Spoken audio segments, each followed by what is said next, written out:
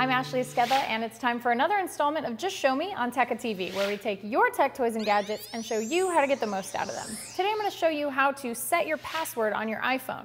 Now, you definitely want to set your password on your iPhone because you carry it with you everywhere. It's got all of your private information on there, like emails and your calendar and anything else that pictures, anything else you might have on here that you don't want others to see. So setting a passcode is definitely the first step in keeping it secure.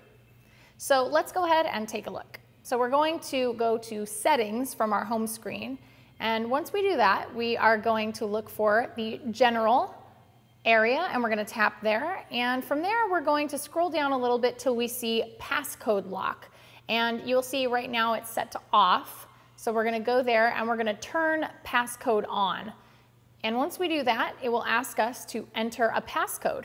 So I'm going to put in a 4-digit number. Now, I wouldn't make it the same as your PIN for your ATM because you definitely don't want somebody to figure that out. So pick something that's not your PIN for your ATM card. And we're going to put that in. And also make sure it's not 1, 2, 3, 4 or 0, 0, 0, 0 because that's very easy for a thief to guess. So we're going to put in our passcode. And once that's been put in, you'll actually see the passcode lock screen come up. So you can choose some different options for your passcode. So require passcode, you can ask it to require it by time, which is after 1 minute, 5 minutes, 15 minutes, an hour, or 4 hours. So even if you're in the middle of using your phone, it'll prompt you for your passcode. Immediately is more secure because every time you actually put your phone to sleep and unlock it, you have to put in your passcode to get into your phone.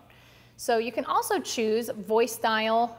You can choose different things like that. If voice control is always enabled, you can shut that off. You can actually put an option to erase all the data on your iPhone after 10 failed passcode attempts. So if you want to make sure that somebody is not getting into your stuff and you want it to erase all the data on your phone, you can do that, but do so at your own risk because if you forget your passcode, you might be in a little bit of trouble. It might not be a great idea if you're forgetful.